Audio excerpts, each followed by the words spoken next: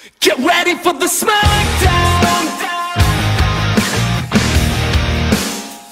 Get ready for the smackdown.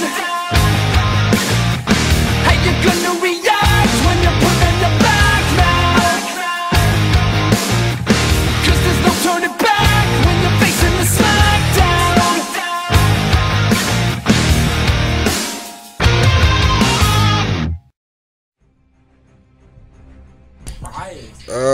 Okay guys, Mount Vernon Kid is back. How's everybody doing?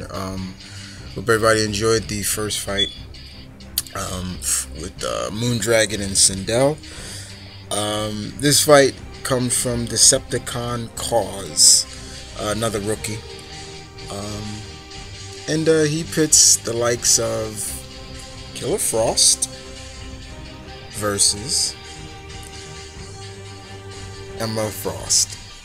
Yeah, so guys, I promise you I will keep my biasness to myself about one character. I promise you that. So let's kick it off with Killer Frost. So the last time we saw Killer Frost has not been introduced into the 52 universe. The last Killer Frost, her name was Dr. What was it?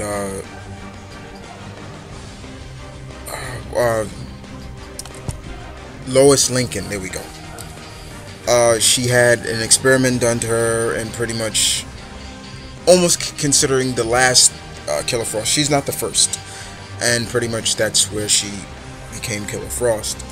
Now, as Killer Frost, in terms of her abilities, and like many other ice villain characters, she has cryokinetic abilities. So meaning she can generate extreme temperatures of cold to freeze molecules in the air, you know, summon huge ice molecules and everything like that. And she's also can absorb heat, meaning she can absorb heat and reduce the temperature in a person's body into freezing. So kind of like hot ice in a sense. And she's very dangerous. She's taken it to a lot of individuals, including Firestorm, very much. That was mainly the most time you would see her is in the Firestorm book. But she's still very dangerous.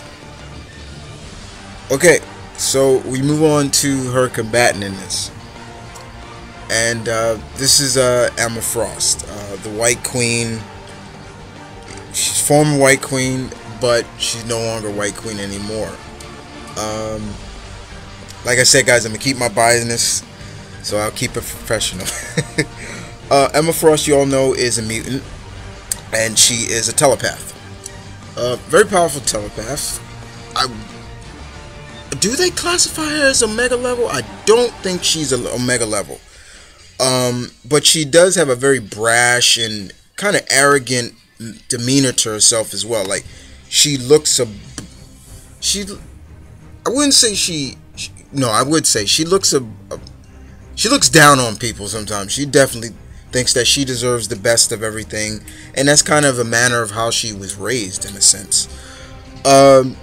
She also has a secondary mutation which enables her to go into a diamond form, and I think that's actually a cool secondary mutation for her, and it's come in handy from time to time. But the only problem is there's a weakness to it. When she's in her diamond form, she cannot use her telepathic abilities, so she's vulnerable in a sense, but her diamond form pretty much protects her against physical attacks. And when she is fighting hand to hand with her, in her diamond form, you know, people get seriously hurt. That's just pretty much the sum up of Emma, pretty much. And boy, that took a lot out of me, guys, not to call her names and anything like that. So congratulations, me guys, on that. Like I said, a scathed professional. So in terms of a battle between these two ladies, this would be interesting because, in a sense, you know, Frost can just telepathically dominate Killer Frost. even from a distance, not even close, just from a distance. So you can kind of see where it could favor Emma in a battle like this. But then in terms of, Killer Frost could actually get the drop on her by just easily freezing Emma real quick before she could even use her telepathy. So there's a lot of factors involved in it. But these two ladies would, well, especially Killer Frost would go all out, because Killer Frost is a very underrated villainess, in my opinion. She's one of my favorite DC villainess.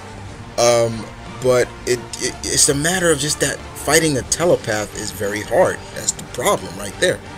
And what do you guys think? Killer Frost or Emma Frost? And other than that, guys, I hope you guys enjoyed this. Show some love and respect to Decepticoncause. This was his creation.